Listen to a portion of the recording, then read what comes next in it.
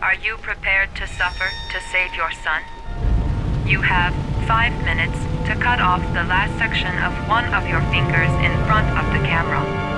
If you succeed, you will get your reward. Agent Norman Jaden, FBI. Good evening. My name's Scott Shelby. I'm a private detective. I'm investigating the case of the origami killers. I'd like a room. Madison Page, 27, single. Ethan Mars has had psychological problems since his first son died. He is haunted by visions of drowning bodies. A few weeks ago, after one of our usual sessions, I found this on the floor. It must have fallen out of his pocket.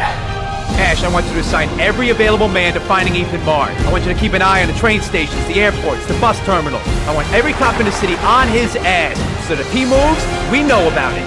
You're gonna die, you son of a bitch!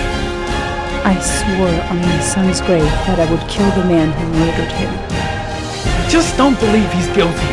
Your other son, Mrs. Shepard. What was his name?